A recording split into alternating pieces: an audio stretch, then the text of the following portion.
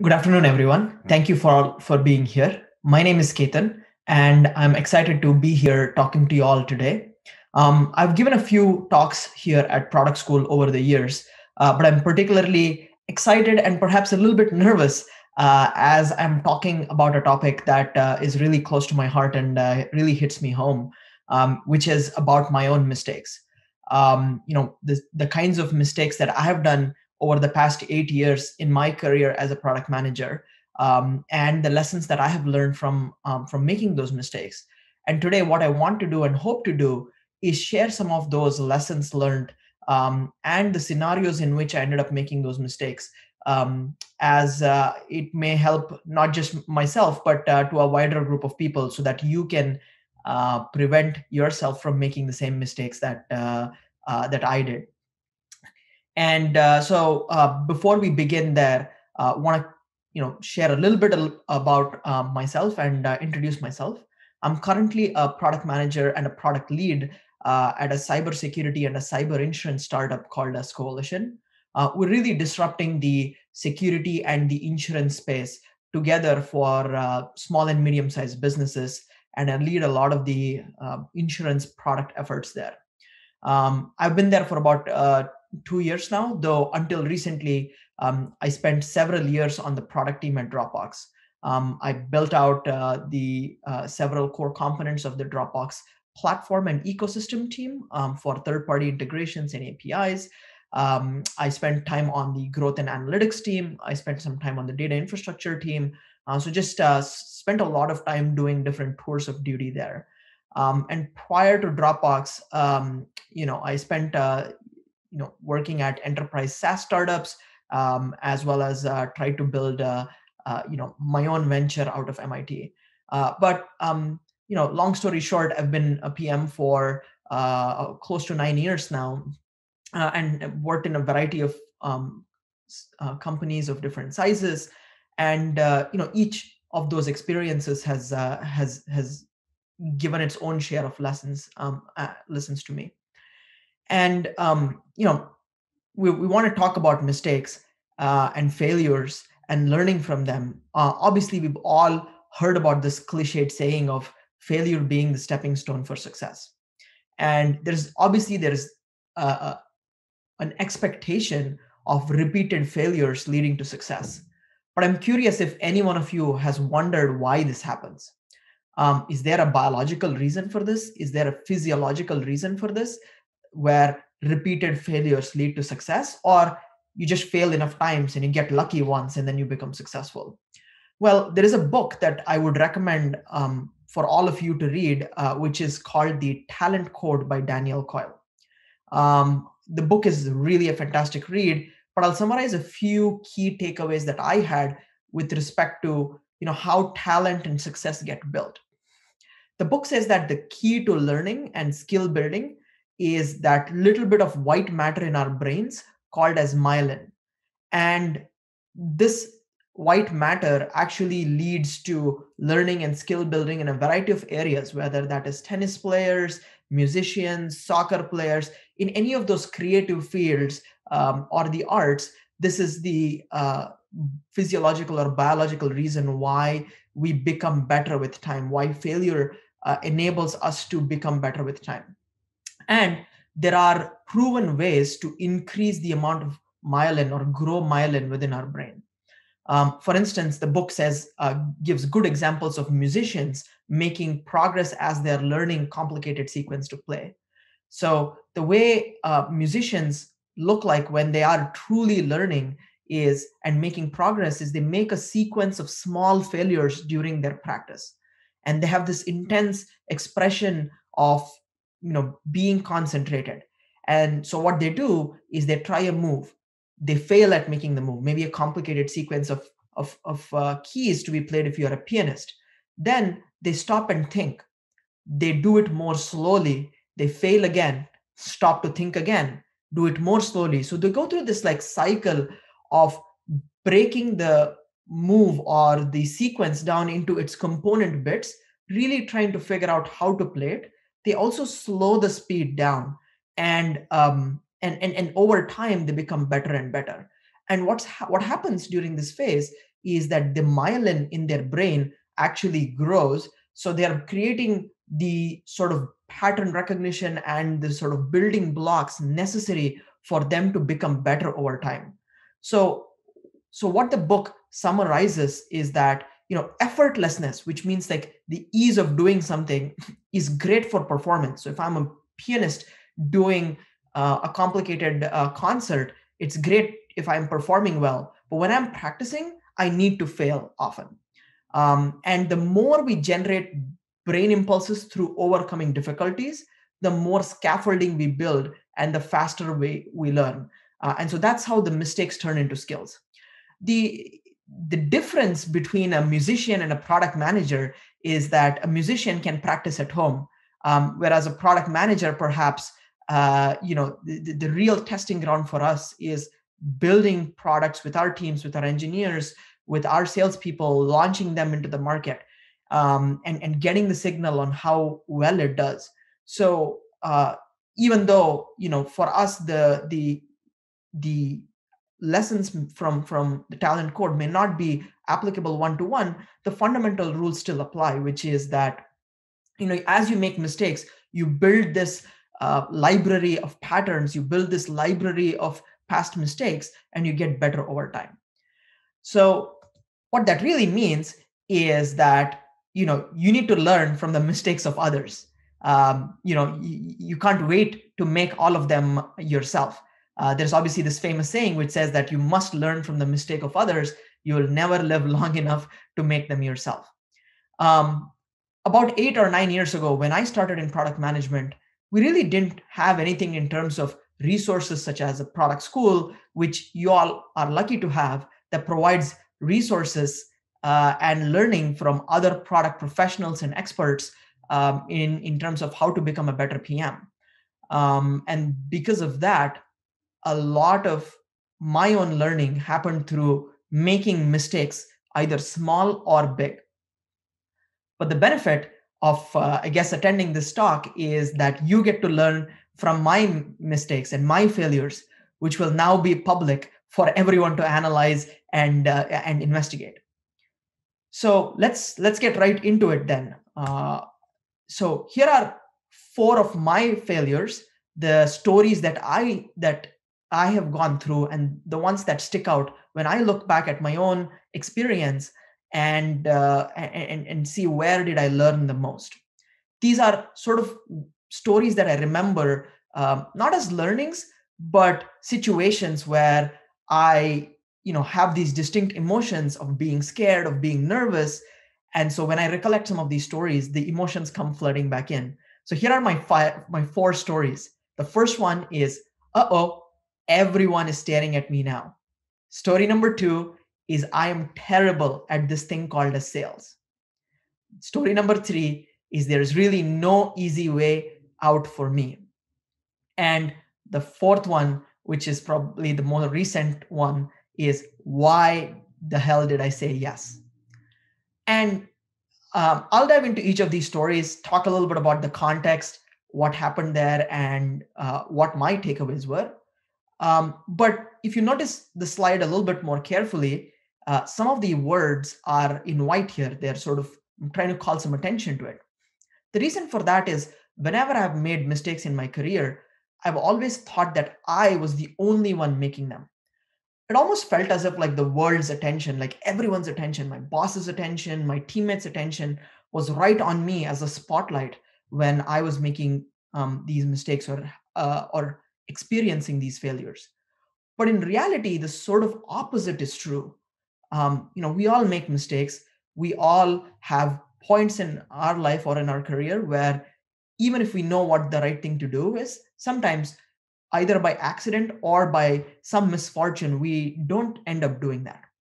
And then the second thing is, a lot of the focus here is on me, or myself. But really, like, whenever you make some of these mistakes, just because having failures is natural, I'm pretty sure that, most of the time, people's attention were more focused on themselves than it was on me in the way that I had imagined it. Even for this presentation, I may be a little bit nervous, for instance, or I could be nervous thinking that if I make a mistake, oh, what will people think of me? But more often than not, people will just, be okay with it, and they will, they'll forgive you, and they'll just look over it. So without much ado, let's start with the first one. So, everyone is staring at me now. This was a lesson for me in communication. This one story was back from 2013 and was from my time as an associate product manager. So, what had happened was I had graduated from grad school at MIT, and I had started this job called as a product manager. And to be honest, I really didn't know what was being a product manager like, and what it really involved. And being in grad school and being a product manager are alike in some ways. For instance, problem solving is one that comes to mind. In grad school, you take like a complex problem, you break it down into pieces, and you sort of figure it out. Whereas in product management, it's pretty similar, right? You take like a complex user need, you try to break it down, and you figure things out. But there are a few areas in which being in grad school is totally different than being a product manager. And one good example is communication, especially to large audiences. You don't do much of that in school, but in product roles, a lot of showcasing what you've built, sharing your ideas happens with large audiences. And the same thing happened to me at in my first role. I started off with a project, and I was asked to work on it for the first 6 months. And the first 6 months were really good. I got some really good results to show, some good metrics to share. And then my boss asked me to present in front of the entire company. This was a company of about 300 people, a company all hands meeting. I was asked to present. And guess what happened there? I flopped my first ever product presentation, that too in front of 300 people. And the reason for this was I was super nervous. I had all the information that I wanted to do. And as I said, I was totally not familiar with standing in front of a huge audience and presenting it. And, as I distinctly remember, as I was standing there on the podium, my hands were shaking, my heart was beating too fast. I was super nervous. And I somehow got through the presentation. I went through my slides, and then people started asking me some questions about the work that I had done. And I just couldn't even answer the question. I just had to leave the stage. And my boss actually had to step in and take over for me. And this really, shook me after my presentation. I mean, I was so scared. I thought they may even fire me. Like, how bad was this presentation? But fortunately for me, people, looked at more of my work and less of my communication skills or my presentation skills, and gave me a little bit of insight into, it's not just enough if you do the work. You need to be able to communicate it. You need to be able to share it. You need to be able to inspire others to act upon it. And I wasn't really good at that. I was actually quite bad at it. So then what I did was I started exploring ways in which I could get better, given that I was not innately good at doing something like this. So a few friends, as well as my boss at that time, recommended Toastmasters to me. So for those who don't know, Toastmasters is this sort of nonprofit organization that has a variety of clubs in different geographic areas. And you really go there and build on your presentation skills and confidence in being able to communicate. Now, not being a native English speaker, it was just hard for me to get started. And I still remember my first meeting all the way back in 2014. I gave my first icebreaker speech, which is an introduction to the group. And it was like a 2 or 3 minute speech. And I had 32 ums and filler words, as well as 3 complete resets, meaning that I had to start over again. But with each speech, I kept at it. With each speech, slowly I got better at communication. I got better at talking to a larger audience. I got better at public speaking. And my initial career feedback, which always used to be around written and oral communication, slowly started turning around and eventually started getting recognized as a strength. So one speech at a time, I got better. I got more comfortable. And then product school, for instance, offered me the opportunity to talk in front of a huge audience, prior to COVID, of course, and I jumped at it. And so over time, even though I may appear today being confident in front of an audience and talking in front of them, really behind the scenes, a lot of my communication skills were nurtured, and it was not an innate nature or an innate skill that I had in myself. Recently, Carlos, the CEO of Product School, whom some of you may know, sent this tweet out, which really reminded me of this lesson that I had from all those years ago. Product leaders are made, not born. For me, and for PMs in general, communication is a critical skill. But for me, it was a totally learned skill. I only started recognizing that I was bad at it when I became a PM, but I was fortunate enough to be guided by people who recognized that I could get better at it. And I put sustained effort at it, and then I became better. So that was my first lesson. Communication is a critical skill, and then you can get better at it with sustained effort. My second story is a lesson in recruiting, actually. And the lesson was, I'm really terrible at this thing called as sales. So wait a second. I'm saying I'm bad at sales, and the lesson is in recruiting. How does that make sense? Well, what I'm arguing, or what I'm trying to say, is recruiting is basically the same thing as sales, except that instead of selling a product, you're sort of selling your own value to the team. You're selling your skills to the team that you're trying to get onto, and you're selling what you can bring to the team.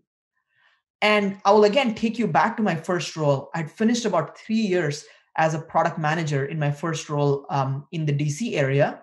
And like most of you, I was excited to move on to a new role, find new opportunities. And for me, the Bay Area came calling. I really wanted to move to the Bay Area. Lots of exciting things were happening there. And take a note, I actually got my first product role completely by accident. So I actually didn't know how to interview for a product role, what to expect for it, what sort of skills that I needed to demonstrate, how to sell, what value I could bring to the team. I really had no idea. So I started applying once, I knew my time at my previous company was over, reaching out either on company websites, reaching out to people. I started interviewing. Now, remember, I had been an associate product manager and had, even gotten a promotion to be sort of a, senior product manager or what have you. So started applying, and guess what happened? I was rejected by almost 20 companies in a row. And it was pretty disheartening thinking back about it. Like I would apply, do a phone screen, and then an email would come saying, I'm sorry. Or I would go to on-sites, like I would travel from DC to SF, attend on-sites, and then I would get rejected. So I sort of was confused on what was happening. Like I was a pretty decent product manager, I thought. But what was really happening here was I was a really bad interviewer, in the sense that product roles are a little bit tricky, where the skills that you build and you develop over your role, building and shipping features, are a little bit orthogonal to the interviewing skills. And the contrary is also true. You may be like great at product interviews, but that doesn't necessarily guarantee your ability to be successful at a product role. And so what was really happening here was I wasn't doing a good job of positioning my skills, my abilities. And just because I didn't know what product interviews were, I really didn't prepare all that well at all. So then eventually I was, I sent out a cold email. This was one of the last, about to give up hope sort of a situation. I emailed Dropbox, but this time I was determined to do better. So what I did for myself is I was really frustrated. And so I tried my best to map out what the interview process was like. I put together, I'm just like a logical person at by nature. So I put together this like super detailed action item list and a task list for myself. And coming from a non-technical background, I was weak, for instance, in technical interviewing. I was weak at telling stories. The part of my pitch on why I could bring, how I could help teams out was really bad. Even tell a story about yourself, or tell me about yourself, was also not coming out all that well. So I did mock interviews. I even, when I couldn't find people, I asked myself questions and I recorded myself saying answers to those questions and listened to them. And it was really uncomfortable listening to my own voice, but eventually I got better. And eventually for Dropbox, I just spent a ton of time preparing, ton of time like figuring out like how do I sell my skills, how do I position things in a way that is convincing to the interviewers, not just to one person, but to the entire, in the entire gamut of interviews, whether that's design, technical, behavioral, overall interviews, and so on. And so eventually, obviously, as you know, based on my background, I ended up landing a role at Dropbox. It really supercharged my career, helped me access a lot of opportunities. And post Dropbox, like finding roles was substantially easier. One, because I'd gone through this process and learned that recruiting is all about pitching yourself depending on what fulfills the need of a company or a team. So my takeaway from this whole exercise, and from this whole experience, is basically that recruiting is sales. So in a sense that you always have to be closing. So you have to take this mindset of a salesperson. You have to view your opportunities as as almost like a sales funnel, right? You're not going to convert every one of them, but it's almost like, if I'm a salesperson, and I'm looking to sell to companies, I have this huge top of the funnel, and then over time I'm going to like go through the process, figure out like how to best position my product to those companies, and eventually I may get like a few successes out of those pools. Recruiting for me is now, mentally at least, a sales exercise. And I think of each company, each role, although as a product manager, is a little bit nuanced. Like some team may be looking someone who's a little bit better at growth. Someone may be looking at someone who's a little bit better at creating a 0 to 1 product. And for each of those companies, I craft my pitch a little bit differently. I try to offer a resume that's a little bit different, that's calls out the points that may be most relevant to them. And it also is an exercise in sort of being persistent. You may have failures, and even like the best of us, no matter where you worked and how well you know what you're doing, you will have failures in recruiting, maybe because of your own fault, or maybe it just wasn't a great fit, from the the company standpoint. But you just need to know when to cut your losses and move to some other project or a prospect. So in some ways, what I would encourage everyone here to think is recruiting is different from being a great PM. Spend a lot of time thinking about how would you pitch yourself to a prospective company, and the underlying takeaway is to think as a salesperson, or think like one. Um, cool. The next story, which is my third story in the list, is one that I experienced at Dropbox. And this was a lesson in decision making. And the way I remember it is no easy way out for me. And the context that I would like to give here is being a product manager sometimes is a little bit of like a lonely job. You are the one who's sort of responsible to guide the team and lead decision making in the right ways to ensure the best outcomes. But at the same time, you have to corral and convince these groups of people, whether that's engineering, designers, sales, marketing people, each of whom, or groups of whom, have very, very different perspectives on what success means, what they want out of the project. And you have this responsibility of leading them to the promised land by getting everyone to align in the same direction. And so this story for me is when I was on the ecosystem team at Dropbox. I was building a platform feature for Dropbox, and I remember being in this like large conference room, and there were like other product managers, from other teams, of course, from engineers on my team, and business folks from the business development team, sales and marketing as well. So there's this big meeting, and we were trying to decide few different options on how we had to proceed for a project.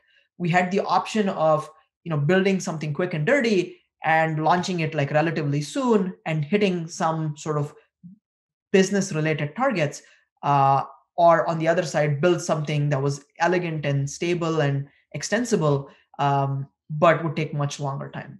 So I was in the middle of this conference room, and everyone was like, there's this heated debate going on, people like arguing for one option versus the other, and I felt like a little bit of like you know these arguing factions made me feel like I was the ruler of an anarchist nation. So imagine yourself being in this conference room and like there's all these people like going on about what they care about. And I had this realization at that like debate that no matter how hard I try here, I cannot make everyone happy. I just cannot have everyone be happy, be agreed to the one direction that I would pick for for this project.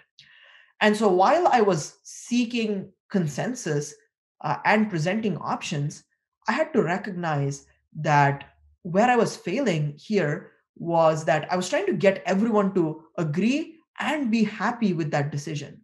Whereas in reality, that's not the case. In reality, you have to make the decisions and you have to own up to it. And sometimes, like, someone's going to be angry at it, someone's going to be mad at it. And that's okay, because you have to convince them, you have to, or you have to, get a philosophy on my team, which is disagree and commit, which is they may disagree with you, but you have to get them to commit to the direction of the feature. And that sort of like brings me to my next point, which is there's this perennial struggle in product decision making. I call this a perennial struggle because more often than not, when you're building features or products, there's always like, I've seen this more often in my career than not, there's always this like two ends of a spectrum, which is there's the hacky and the fast way to build something, which will disappoint engineering and which will get business folks and marketing folks excited because you can launch something sooner. They'll of course ignore the technical debt that you will be accumulating, or the more elegant and slow way of doing of building products, which engineers love, like scalable systems, new technologies, moving away from existing legacy systems, which will make them really happy, but then business will be sad. And so like you occupy the either ends of the spectrum, and like someone or the other is unhappy. You try to occupy something in the middle, and then like everyone's like lukewarm. So of course, like my takeaway was we need to seek consensus, but consensus isn't democracy. It's not like everyone's getting a vote and you pick like the one that most people vote on. Consensus is also not about making everyone happy, right? It's okay. It's people can be, some part of your audience or your stakeholders will be unhappy. Consensus is not getting your boss's approval, and consensus is certainly not having everyone lukewarm about something. The big realization here is, as the PM, you are the decision maker. That's your role. Nobody's going to hand you a decision down. And in some cases, people will be angry, mad, or sad, or some combination of the above, and it's okay. And to be truly successful and build features that move the needle, some cases you have to be contrarian. You have to say, go ahead with maybe your gut instinct, some data, and maybe not everyone agrees with you. You obviously, as a PM, have insights and observations that others don't have. And for instance, in the Dropbox example, I ended up siding with the engineers. We took more time, we shipped something that would serve us better in the long run. So the bottom line, my takeaway here was I tried far too long and far too hard to get everyone aligned on the same page and be happy with what I was picking. But then in the end, because of time or constraints, I just gave up. And then it worked out okay. We shipped something, people were a little bit disappointed that it shipped a little late, but it had the impact that it needed to have on the market. Engineering was of course happy because I sided with them in that case, but we moved on. So that's going to be my takeaway for, there's really no way out for me to make everyone happy, but it doesn't have to be that way. My fourth lesson here is a lesson in conviction. And the lesson I tell to myself is, why did I say yes? Why the hell did I say yes? As product managers, our role in any organization is to build features and products that are valuable to users. And the way we do this is obviously by gathering signals, data, or anecdotes, or feedback, we try to build justification for what sort of a product or feature is valuable, and then we deliver on it. We build the technology necessary, and then once we launch it, the proof of the pudding is you hope that it brings in the intended impact, number of users, revenue, and what all the good things to come after that. And obviously, as a PM, you need to make decisions. You need to get people aligned, as I've talked in my previous story. But what precedes decision making is building conviction. That is, you need to justify to yourself, you need to build that conviction to know that this is actually valuable. And this story that I'm going to share is in my current role at Coalition, where I was asked to build an integration through a partnership. And this was perceived to be a pretty important project. And I spent 3 months of my life on building this project at my current role. And what happened after 3 months of spending my life building something, I got 0 paying customers achieved. And in the startup environment, that's pretty bad because you're running against the clock, you have limited funding, and you spend 3 months building something to drive revenue, and then you get you get nobody to pay you for it. That's a pretty bad scenario. So now you may ask me, like, Ketan, why did you work on this project? Like, what prompted you to work on this? And and did you have the conviction that this would really work when you built this feature? The short answer to this question is, looking back, when I kicked off this project with my team, like fundamentally at the core, I just didn't have the conviction that this would really be successful. I just didn't believe in myself in that, like, hey, this project is actually, gonna move the needle for us. But then why did I work on it? Well, the short answer is I worked on it because the CEO and the leadership asked me to work on it. It was meant to be a short project for 3 weeks. It just extended and became 3 months. And, looking back, a lot of us are in the situation where, some leader or some, your boss or your boss's boss wants you to build something. And they probably give you some signals saying like, hey, we think that this is kind of interesting. We think this is kind of important. Let's go build it. And it's not easy to fight that request and say no. And, in many cases, like the directive is not one that is like, hey, you go build this exact feature. The directive stems from an idea of like what might be helpful for the team. And so I built this feature. It was unsuccessful. And for me, the lesson or the takeaway on what I would have done differently the next time around is I would have tried to build a stronger justification, a stronger case for why something would be successful, or whether it would make sense for us to do something, regardless of who asked for it. So what I ended up doing in my current organization is we tried to institute a little bit of a product process, right, that everyone has to follow, regardless of where an idea comes from, whether it's from an engineer, a salesperson, a COO, a head of talent, or CEO. We need to follow this structured process on answering why something is important. Then we'll go like how we'll build it, what we need to do it, and really the why step is the conviction building step. It is built with it investigates the real justification for a project. And I built this process and got everyone to align on it. The entire product team aligned on it, and the leadership aligned on it.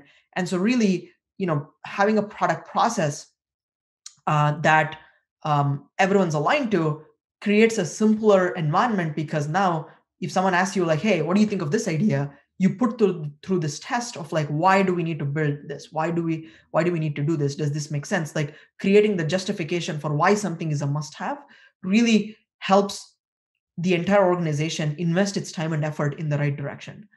And so what happened as an outcome was, although I failed at that project, spent a bunch of months, didn't really like move the needle, subsequent projects have had a lot better luck. We have, put it through this process, gotten signals, justification, and at least I believe that we've invested our time a lot more fruitfully since then. And so this was a lesson for me in building conviction. Like, how do I build conviction for myself before building a feature? and how do I communicate that conviction, and how do I let others build the conviction while keeping all the facts on the table. And in some cases, like building something may not be a good idea, and that's okay. But how do you get that conviction, which is most critical, was a learning lesson for me. Now, I know the title of this talk said 5 lessons, but I did run out of time, so I kept the the presentation short and shared 4 of my lessons in communication, recruiting, decision making, and conviction, which hopefully gives all of you a little bit of insight into some of the lessons that I learned and how it made me probably a little bit better as a product manager.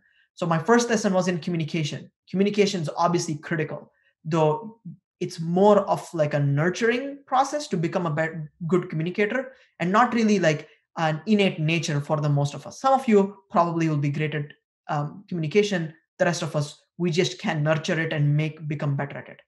For recruiting, think like a salesman, prepare like a salesman. Think about how do you pitch yourself. Prepare on diligence, prepare on identifying what points resonate, and really be structured in your approach, and success will be ensured. Decision making, as I said earlier, you can't win everyone over. You just have to, you know, deal with it and be okay with that trade-off. And then finally, conviction. Build conviction for yourself. Go through that process regardless of who asks you to, work on something, before you can convince others, and have rely on structured processes to get there. And so that was it. I wanted to have like a short presentation here. Did want to thank everyone for listening to my talk, and for being a part of this. Hopefully product schools, this talk, as well as other resources they offer, help you with your own objectives, whether that's finding a product role, growing in your own career. And I know the online format isn't great for asking questions, but if you do have any questions on what I covered here, just feel free to reach out to me on the internet. You can obviously find me on Twitter.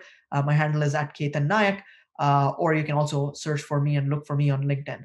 But I did want to say a thank you to everyone, and for taking the time to be a part of this. So thank you once again.